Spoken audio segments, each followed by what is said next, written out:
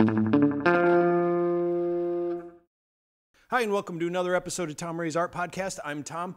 Today, I talked to someone that is in Maryland who is an artist, also worked in interior design for a while, what was it? There was marketable design. A story about working for Discovery Channel stores, then started a tattoo shop, an all-female tattoo shop, all in a period of several years. And it's a great story. This person signed up. I sent a call out through my email list, and the person signed up that she did it because she needs to do more things where she is uncomfortable and scared. And I love that because there's literally nothing to be scared about talking to me. If anything, I'm more afraid of meeting people. That works. That dynamic works. So we talk about that. We have a lot of the same interests. And there's also an app that she uses called Sketchy that she discovered over the pandemic that really helped her kind of expand on the portraits and drawings and things that she does. And even we talk about how through the app, there's a class where someone taught how to make ink out of different household items and things that you find outside. Fascinating conversation. Also, don't forget, if you haven't subscribed to the show already, go to tomrayswebsite.com and you can check out the show. You can see my daily webcomic that's about my daily life. Makes sense. And also, I have a vlog there where I talk about the things I do throughout the day, like collect pop culture, books and toys and things from the 50s through the 90s. So go to tomrayswebsite.com and you can see all that stuff there. Subscribe to the podcast. Check out this episode. Wait, you're watching this episode. That's not how this works. Anyway, here is my episode of Tom Ray's Art Podcast starting right now.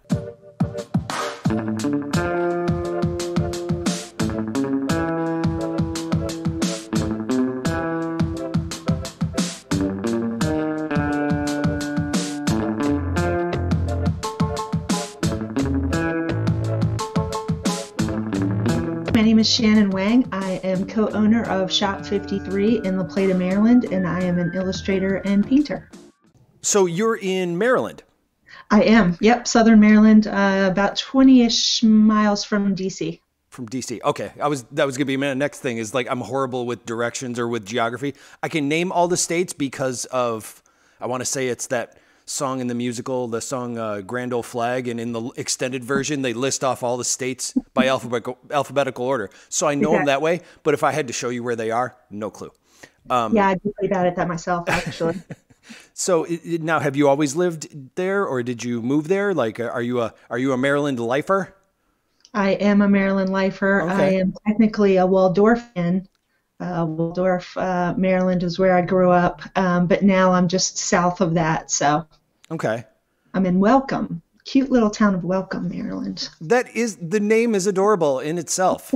That's amazing. Welcome, Maryland. I know. I'm in the cutest little house in Welcome, Maryland. It's adorable. Was the place built by like a tourist committee or something? I mean, that's like the most perfect thing. You would think there would be more things happening here than there are. There's nothing here except houses and a little bar, convenience store, diner thing in like one building.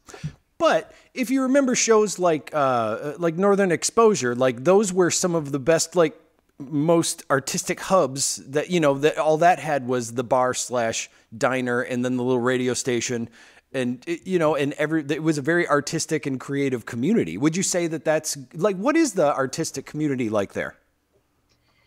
Well, I'll speak more about La Plata, which is where the shop is. Okay. And that does have a very growing like art scene.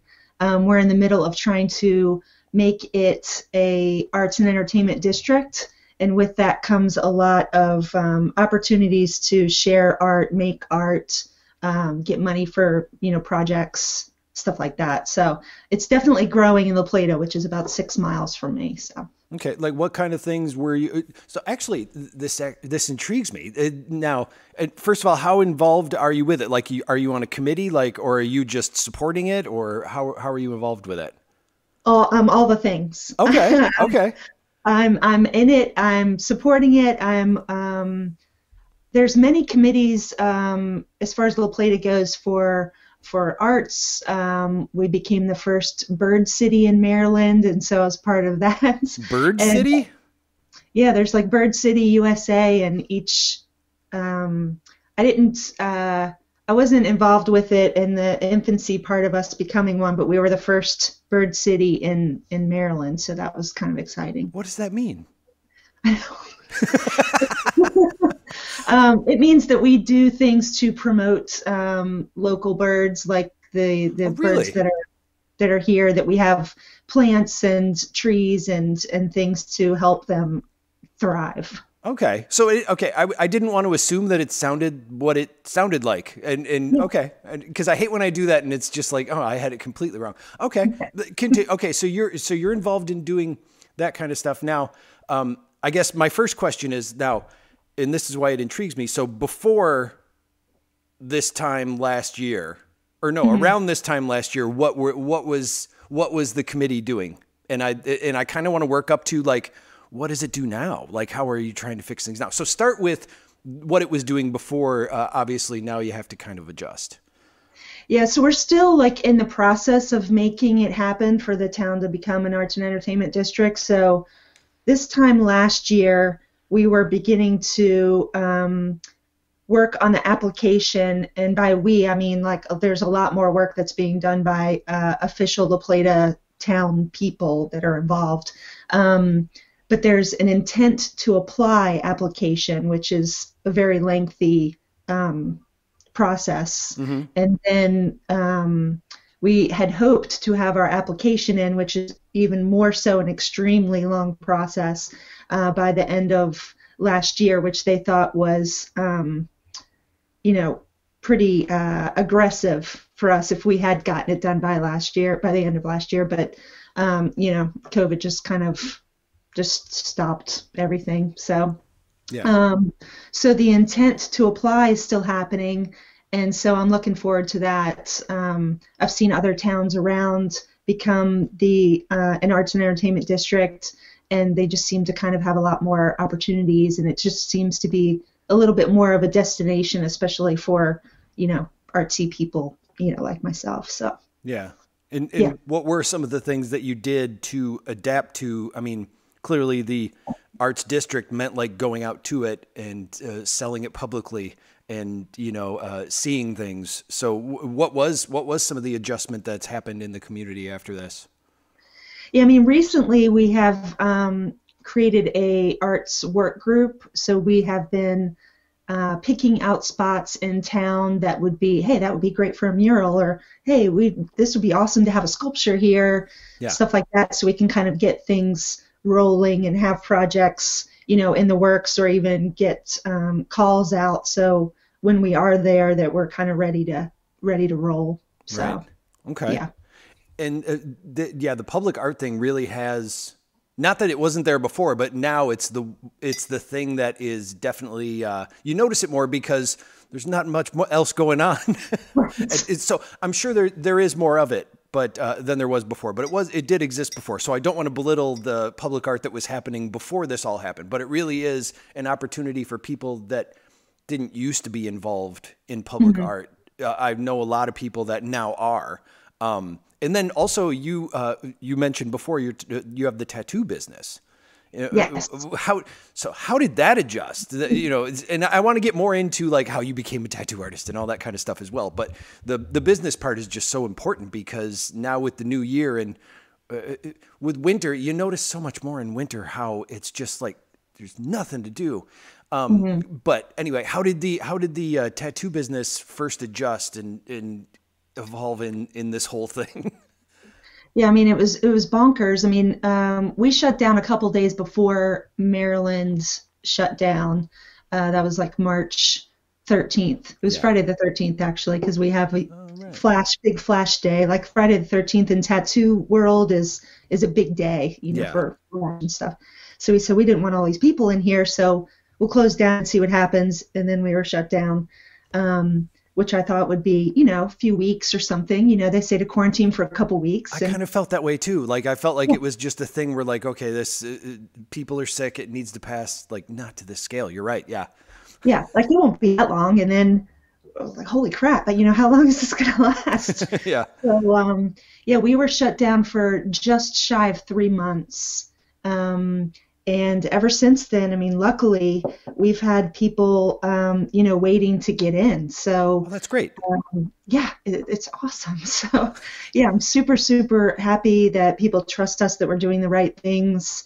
As far as protocols and stuff, not much has changed except wearing masks and things, because we wiped everything down as Right. if there was a pandemic anyways, so Yeah. not much changed that, but yeah, it's been interesting.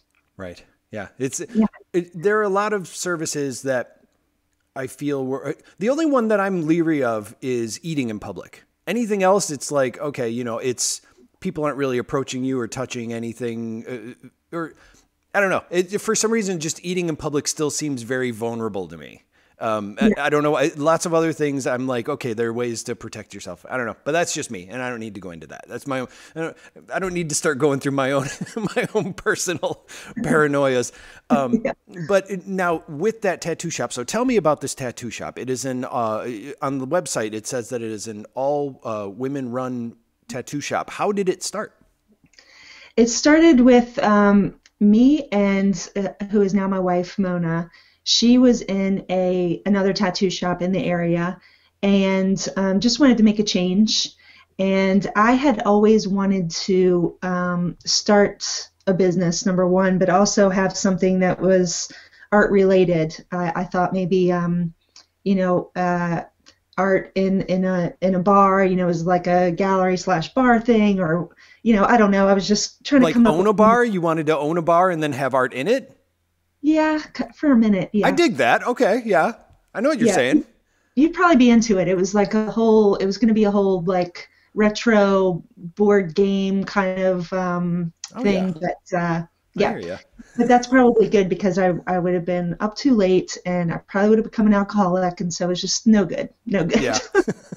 So yeah, she wanted to make a change, and it was like tattoos and art on your skin and art on your walls totally makes sense. So we just decided to take the plunge and start up. Yeah. At the time, it was just me and her, and we had one other girl lined up, and that was it. And now there are 6 of us there, Okay. which is pretty amazing. So How long ago was that? Did you say? it was just it'll be 5 years in May. Wow, that's fantastic. Wow, Yeah. and you had never run a business before. No. Oh wow. Okay. There's hope for us yet. I love There is that. hope for you. Yes, yes.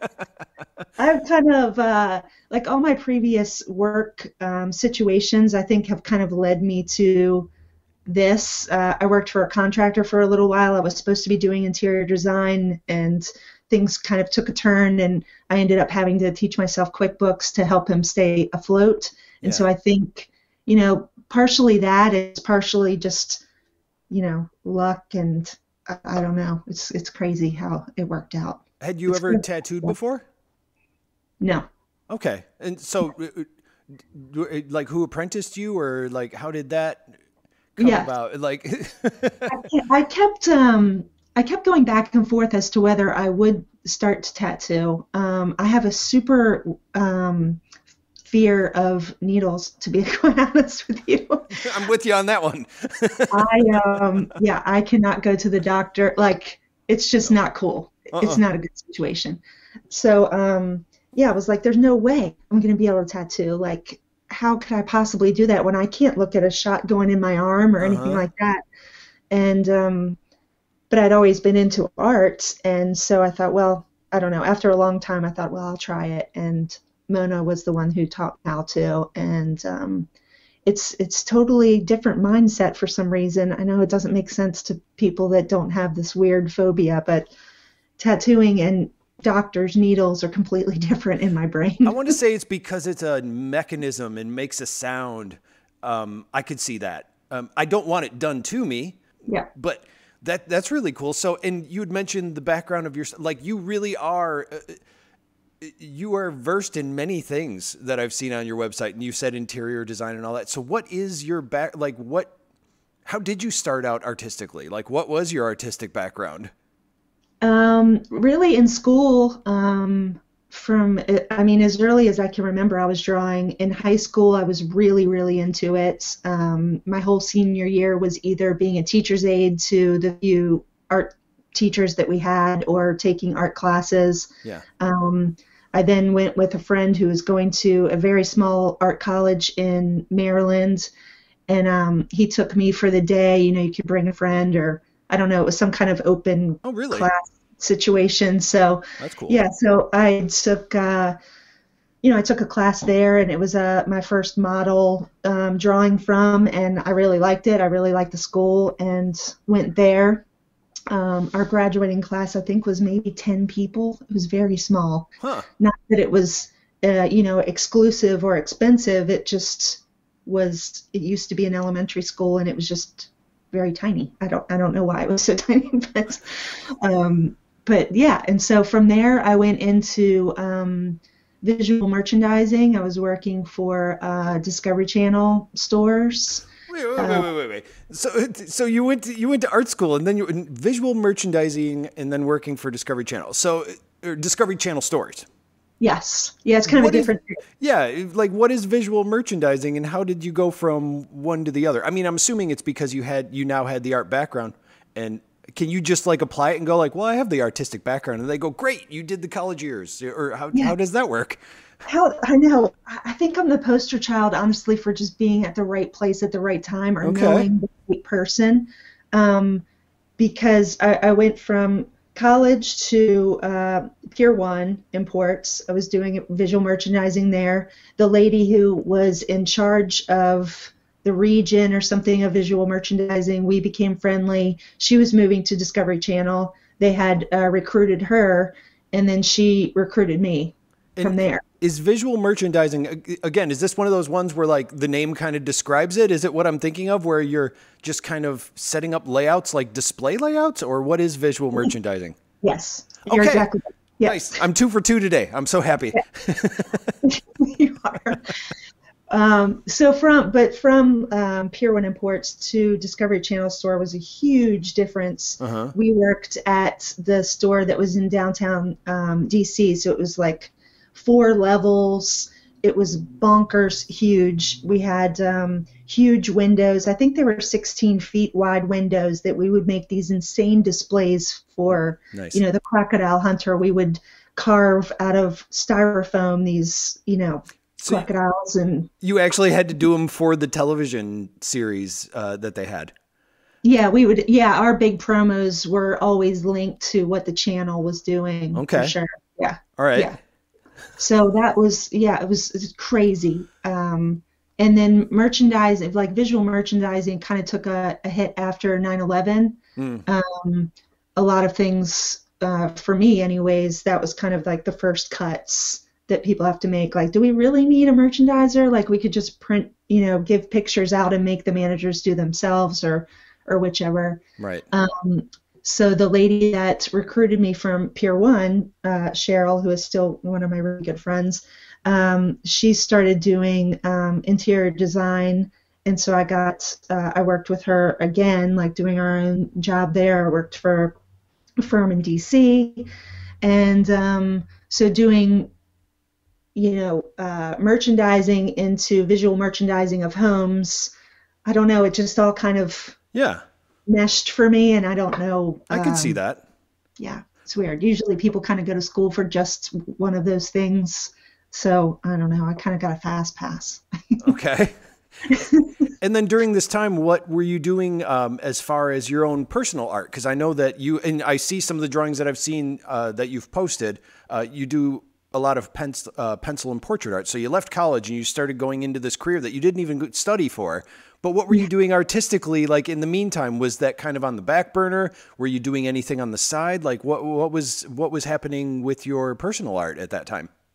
Yeah, it's a good question, because it was just nothing. There was none. And a lot of reasons why I explain like why and how the Shop 53 came about was because I didn't have a place around town to hang up my work. Mm-hmm. I didn't want to paint a picture and then just hang it in my room or hang it in the house or whatever. Right. So it just kind of seemed like just, I don't know, a waste. And I don't know why. It was just like no outlets around where I was. It was kind of it was obviously pre-Facebook, pre-MySpace even. I mean, I'm aging myself, but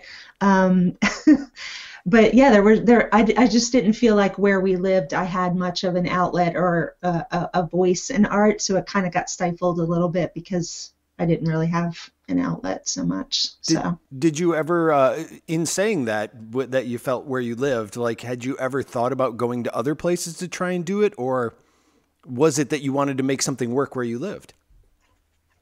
No, I hadn't. I guess just doing what I was doing kind of fed that, right brain mentality.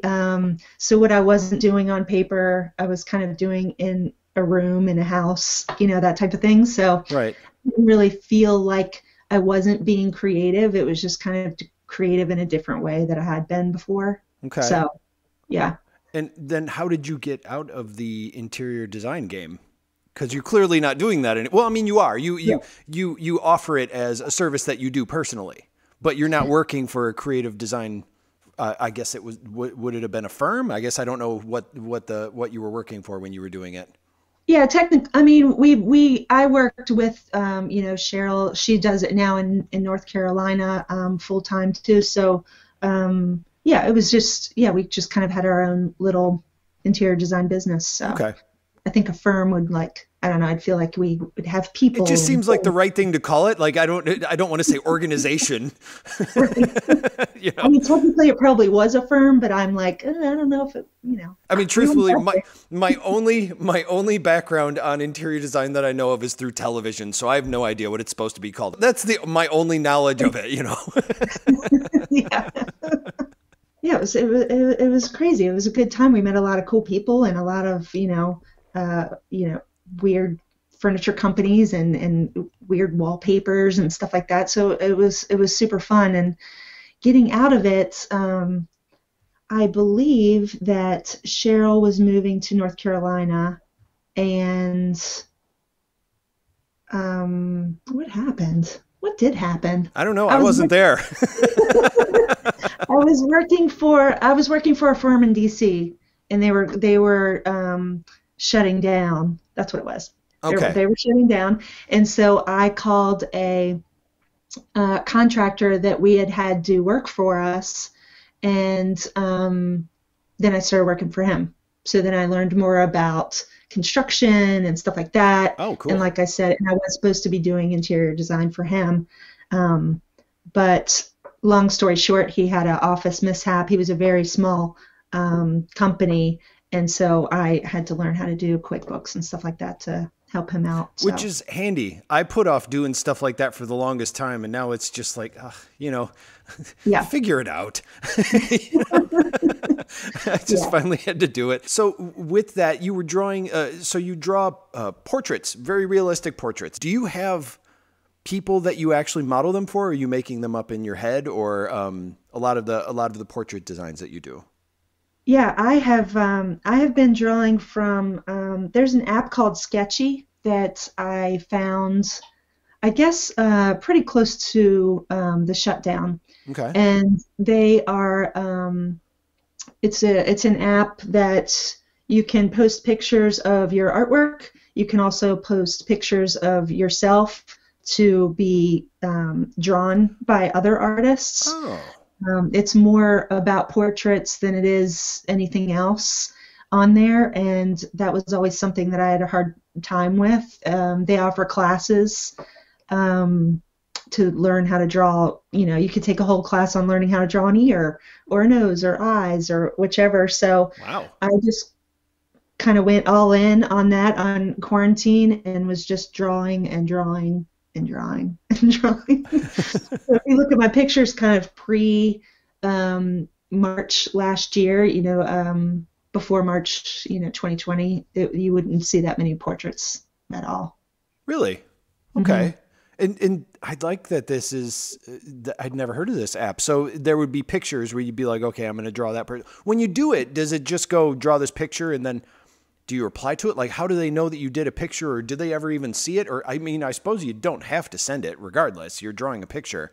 But like, what's the process of doing it? I'm intrigued by this thing that occupied your time while you were stuck at home.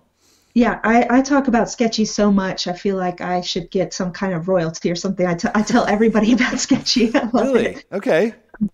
So you can't, like, I'll just talk about like myself. So I'll take a picture. I'll take a picture of whatever, my dog or myself or Mona, whichever, and post it on there as an inspiration photo. And with posting it, you claim that you're the owner of that picture, and then you're saying it's okay to put it on there, blah, blah. Okay. So there is an inspiration tab, which you can see all of the pictures that people that are on Sketchy have posted, which basically they're saying, hey, draw me, in a sense, just by posting. Yeah.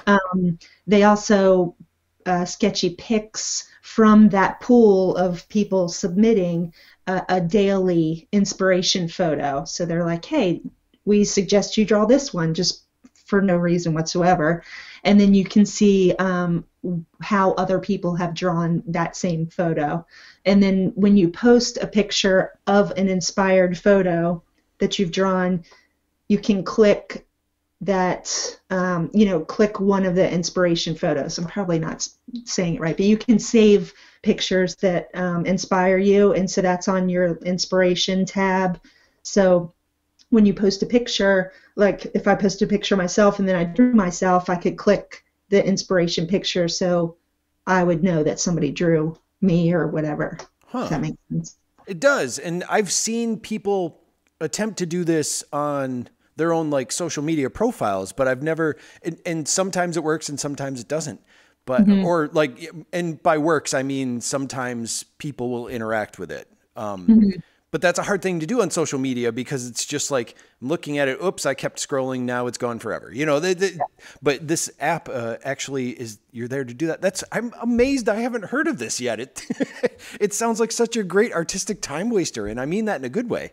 Yeah, that's awesome. You get to see, like if you drew a picture that was inspired by a photo there, you can click on it and see, other people's styles and what they did. And just even do a search for, guys with beards or, whatever, if you're looking for a specific kind of pose or picture or whatever. Yeah. Yeah. Okay. That's fascinating. I'd not heard of that. Now, there's a guy from Denmark, I believe, who did a class on homemade inks. So he would draw pictures that he made, making acorn ink and blueberry ink out of frozen blueberries. Did you try any of these? Like, did you try to make any of these?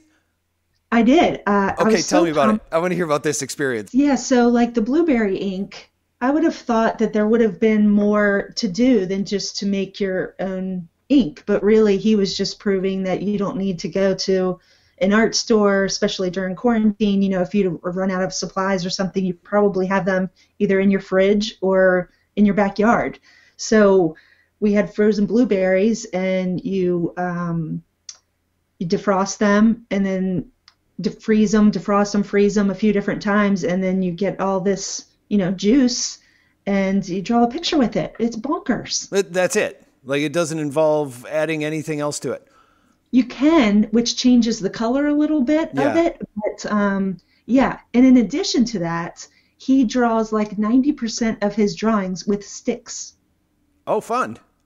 So I was like, what? This guy's bonkers. What? So anyways, like this chick right here in the blue. Yeah. Yeah, that was drawn with a stick. That was my first stick drawing. What did you think of that? How was your experience drawn with a stick? I love the fact that sentence was just said. I was so pumped. I'm like running around being like, I drew this with a stick. Yeah, so he just takes a razor blade and sharpens just a twig. Huh. And then did you try making the acorn ink too? I heard you say that there was acorn ink. Or did you just do the blueberry one? I made blueberry. I made walnut ink. How does that work? Park around here. Because you can't just freeze and unfreeze that one. No, you mash that one up, add some water, and then just boil it to death. Huh. Okay. Yeah.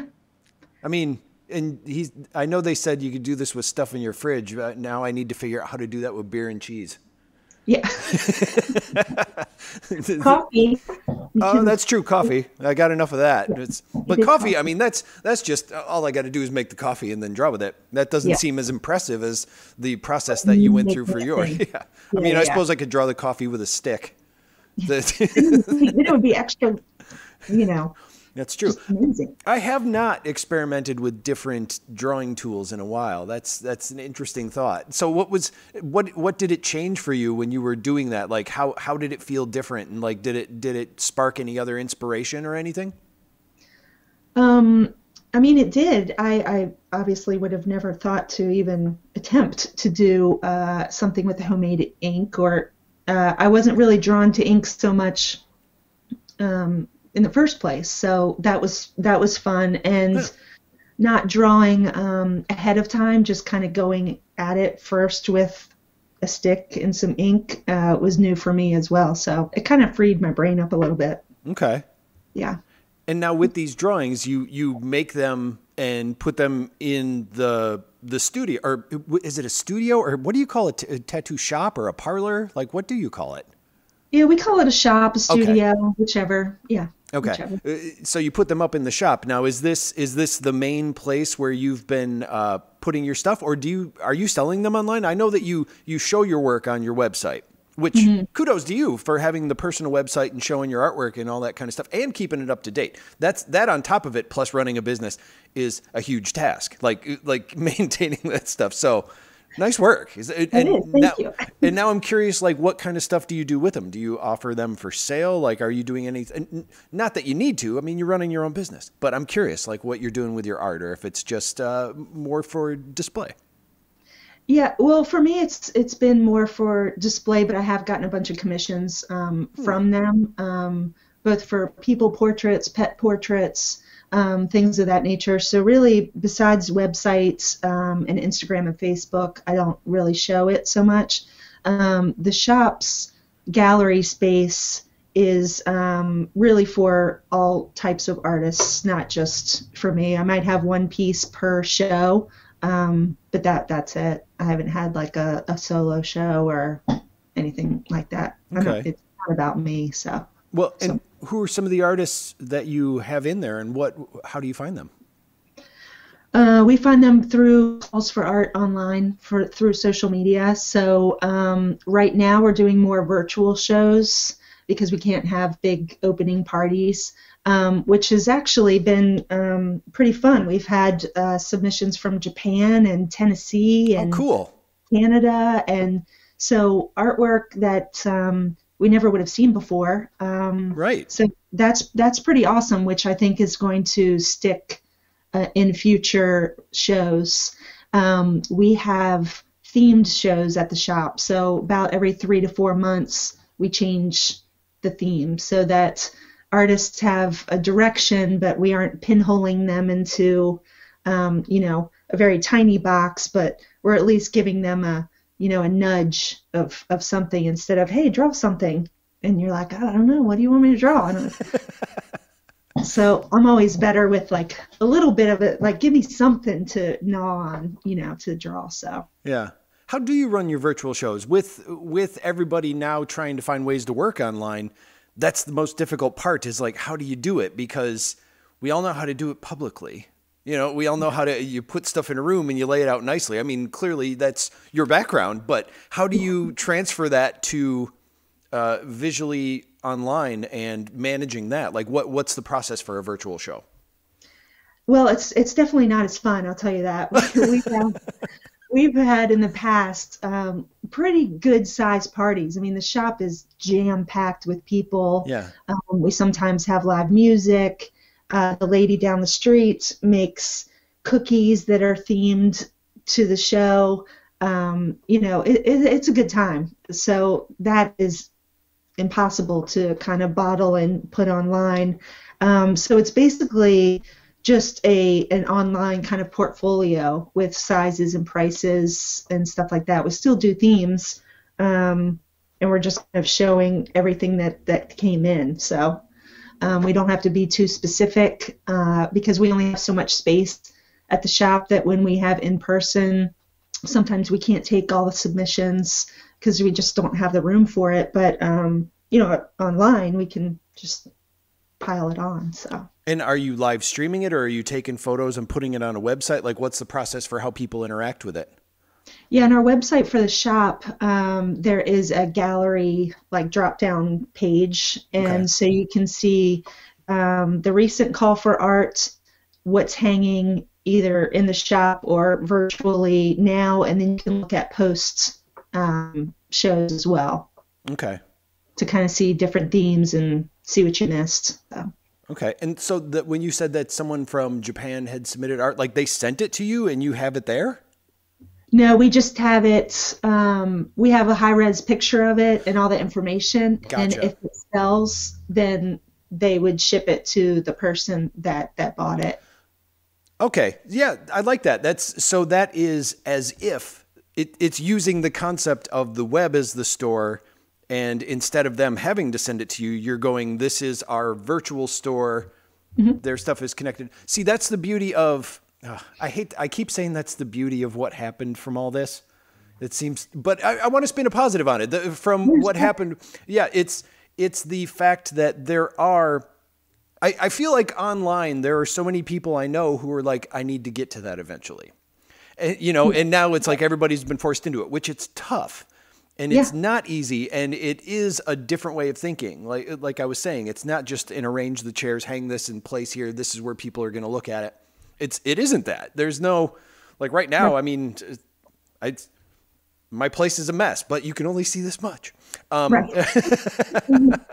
But it's the connection, and also the fact, like with me talking to you right now.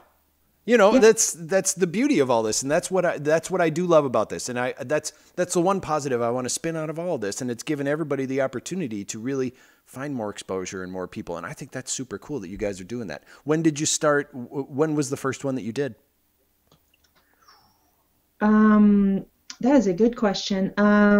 We would have had one, and so every time we open up a show, the next day or the next weekend, we say what the next call for art is. Mm-hmm. So I would imagine it would have been June probably that we had our first one. We had already had a call out, and so I was like, oh, well, instead of having people drop stuff off, we'll just get pictures and post it up. Because, the show still must go on somehow, some way. Okay. And when people purchase this stuff, this is another one that's really tough too. How are you connecting the artwork with the people who are purchasing it? Like, do you have a cart that you're handling yourself? Are you embedding their button to it? Like, when you sell the stuff, how do you manage that? That is probably one of the most difficult things to do, is to actually manage a cart, especially with multiple people. Yeah. So what's your method for that? Yeah, so it's been fairly easy. Just following up, you just got to stay on top of emails. If something's purchased, then you just email them and say, hey, this got sold, and here's their information, and go at it. And then we just send them a check, and that worked. Yeah. You make it sound so easy. It's like, that's all it is. Fine. Don't tell me. No, it's the magic of Squarespace website. I don't know. Yeah. Maybe. No, that's great. I'm glad. And no, I'm happy that it's that easy. I mean, that's the thing is, I think what makes people most afraid is that it's going to be this really difficult thing to manage. And there's so many businesses that are built around making it easier for people that you just got to kind of try it and trial and error and all that kind of stuff. Yeah. We've had a few years to warm up to it too. I mean, the show would stay up for the entirety of the show. So when people bought things, we still had to keep track of who bought what, and who do we owe this to and that to. So in this sense, it's a little bit easier, to be honest with you. Yeah. All virtual. Yeah. Okay. That side of it, the business side of it, anyways, is a little easier. So how are things going for the shop these days? It's awesome. I mean, people really love that it's an all-female shop. We hear it all the time, and we have a lot of people waiting. I thought that with people still partially being in quarantine and just everything going on, that we wouldn't be as busy as we are. We do get a lot of reschedules and cancellations because of COVID. Understandable. somebody calls that day and it's like, oh, I woke up and didn't feel good. And we're like, yep, no problem. Exactly. We will reschedule. Not going to go like, no, get yourself in here. Yeah, no. We're like, that's totally fine. So while we have quite a list of people that are trying to get in, it's also hard to fill all the spaces when at the last minute we get a cancellation because of COVID. So that's the only tricky part and downside of what's happening right now for us, luckily, right now. Yeah. And it started out with just the two of you. How did it expand into how many people you got now? You have like 5, 6? 6, yes. Wow. 6. How did it expand?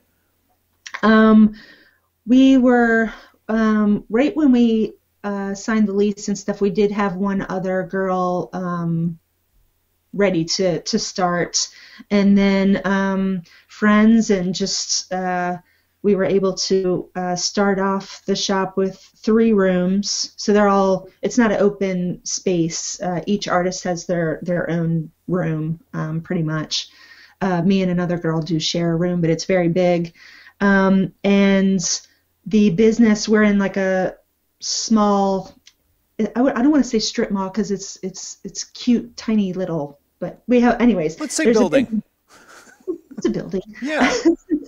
So part of that building became available after 2 years or so. So we were able to get 2 more rooms and just again put a call out. We asked for artists. There's someone on Instagram that helps you if a tattoo shop is hiring or looking for a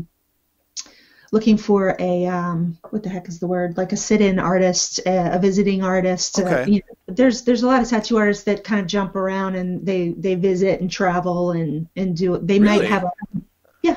I guess I didn't know that. I mean, it makes sense. I get that. When you hear it, it's like, oh, totally. Why wouldn't there be? Yeah. Guest artist. Oh, okay. Yep. Simple as a guest artist. Right. So we've had 2 girls guest artists from California. We did have one guy in the shop from West Virginia for a weekend. And it's fun because the one girl from California has actually stayed for about 1.5 years. So we're slowly like digging our claws in to get her to stay because we love her. But it's so interesting to have new techniques and new styles and new people come through. Obviously that hasn't happened in a while, but that's super, super fun, to do that too. I think it's really cool too that basically your job now is pretty much drawing every day. I take it. I don't think I'm working ever. It doesn't feel like work at all. Yeah. Which that's paperwork maybe. Right. And that's the saying, it's which I'm not going to quote because now that I'm thinking of it, I'm probably going to misquote it. The whole, like, you never work a day in your life or whatever. You know what one I'm talking about is what I'm saying. Everybody's heard it. What are the plans for the shop in the future, like throughout this year? Have you guys been thinking ahead or you're just kind of riding it or what? For now, riding it. I'm going to continue to just keep drawing and, putting my stuff out there. And more we get involved with the community with different things that are going on, and that's always super happy. We're hoping to have a little bit of a celebration for our 5-year anniversary, so we'll see how that works. When is that anniversary again? It's May 13th. Okay. So. Oh, it was actually on the 13th. So that thing that promotion you were doing last year was actually going to be on your 4th anniversary. That turned out to be on the Friday the 13th. Oh, that was March. It was March. The other. Yeah. Oh man, I need to stop messing up March and May. Both of my kids' birthdays are in March and May, and I will confuse the two just because they start with M. I don't know why I stopped thinking of what the month's name is after I think of the first letter. I need to stop doing that. Anyway, that's not important. And then what are your plans for your artwork going forward? And not that you're not already doing it, like we just said, but like with the drawing and you've been doing the sketchy and kind of expanding the different things you're experimenting with. Are there any things that you're kind of thinking of doing in the future just for your own personal artwork? Well, I've been, we're trying to work on some murals around town. So cool. I do have one that was approved, pre-COVID that I need to do for a bakery. What is it? It's probably like 10 feet by 8 feet, and it's going to be like a window into their shop. So it's a big cement block wall right now, so it'll just be affixed to the wall to make it look like it's a big window, and you can see. Oh, neat. Okay. Pastries and cakes and stuff like that. So. Well, that's fun. Yeah, so I need to do that. I'm collaborating with a local brewery and doing a beer can design for them. I know so many people that are doing this. How do I do this? How did you get involved with that? I'm sorry. I got a little overexcited. No, I know so many people that are doing the beer can thing, and I'm so jealous of that. Not that I would know what in the world I would do anyway. So tell me about this beer can design. I'm sorry. No, you're fine. You're fine. I did one last year, and I was like, oh my God. I mean, yeah, that's super cool. It's so fun to have like a thing in your hand that you made, and it was awesome. Even though when I first saw it in real life on the can, I went to the brewery, and the first time I saw it was when we got out of the truck. And I looked down on the ground, and it was smashed. It's the only artwork you make that's going to be destroyed when it's done. Exactly. I was like, wow, this looks great. This is awesome. That never occurred to me. That's funny. Yeah, it was kind of a bummer. But yeah, so this one is super cool because we only have one brewery in Waldorf, Maryland. And so they're super small. And they teamed up with Charles County Tourism Group. Really? So they promote different like landscape areas, parks and rec. They're very good about helping out small businesses as far as like making. They have a interactive website that tells you different places to go if you're interested in, this culture, or this food, or this that. And someone in the Charles County Department of Tourism knew about me just doing artwork and said, oh, you should talk to Shannon. And when the brewery put out a call or something for it, I was like, yeah, I'm totally down to do this. Yeah. And either I was the only one, which is probably the case, or I was the first one. I'm not really sure. Come on. I'm sure that you were just picked because of what you do. Well, we're doing it. So I'm yeah, exactly. Pumped. Yeah, I'm pumped. And yeah, it's about a local landmark here that, they're like, just promoting the fact that it's there and stuff like that. So yeah, it's pretty neat. When you do these, are you working in pencil or are you working digitally? Like which type of artwork are you putting out there? Like graphic design or illustrated design or? It's illustrative. It's on Procreate on the iPad. Okay. Yeah. Nice. Yeah, which is been a game changer for me. So if anyone's thinking about getting an iPad or getting Procreate, like they should just do it right now. Yeah, it's pretty nifty. Drawing on a tablet. I mean, I still think that drawing on paper is definitely going to be easier, but it's just there's so much more you can do when you're drawing digitally or at least on a tablet. It changed a lot. I've had the same conversation with many people. They put it off and it's just like that's not real art, and it's just like, oh man, I can do so many things here. The undo button alone is worth the entire price of investment. Yeah, on my sketchbook, I'm like double tap, like what is it's not working. So what was the design that you did for the can? When is this coming out? I don't know if I can say. Probably in like a month. Well, you could tell me about the previous one. The previous one was they wanted just a mosaic design, so it was just just different colors and triangle shapes and things like that. So that was fun. I think I can talk about the new one. The new one is promoting Mallows Bay, which is a super cool place around here where, I hope I don't say this wrong, but there are ships from World War I believe, that a president had brought there and just set on fire. We didn't need them anymore, blah, blah, blah. So there's all these ships. That's pretty punk rock right there. We're just gonna set these. Got some extra ships. Why don't we just burn this? No, it's barbecue. That's pretty awesome. So now what's left of these ships has become a huge part of the ecosystem there. You can see some of the structures still up on like 3 or 4 of the ships, but if you Google Earth Mallows Bay, it's pretty awesome looking. You can see the outlines of all the big ships underwater. It's really pretty cool. Oh. Also, I keep meaning to ask, how did you come up with the name for the tattoo shop? That's a super lame, like there really is. I mean, we went through so many different names, and we would tell our friends, hey, what do you think about this? What do you think about that? And they were like, it sounds like a calligraphy store. Or, oh, what are you selling, like stationery there? And we were like, no. So we had a vision of what we wanted the shop to look like, kind of industrial woods, stuff like that, but still be warm and inviting. We had rusty numbers, 3 and a 5, and I don't know, we just called it Shop 53. Okay, so it was inspired by the picture of those numbers that were in your shop. We had those numbers in our apartment. Okay. They were like, no, it's just called Shop 53. We have the numbers, they're going to hang in the shop, so it's done. It's not that lame of a story. There's connection there. I mean, you had them, and you're like, no, we'll just do that because everybody hates the other names. We try and make a connection. We have like a trunk from a VW that's painted like Herbie the Love Bug in the bathroom. Nice. But yeah, it's just numbers and yeah. Okay, and then one last thing I want to ask: is there anything else that you'd like to mention, or anything that you have coming up, or just anything in general you'd like to talk about before we finish up today? Oh man, well, I just want to thank you so much for this opportunity. I mean, one of the things that I have started doing is things that scare me. So when you put the call out, I was like, oh, that scares me. I should probably do that. Nice.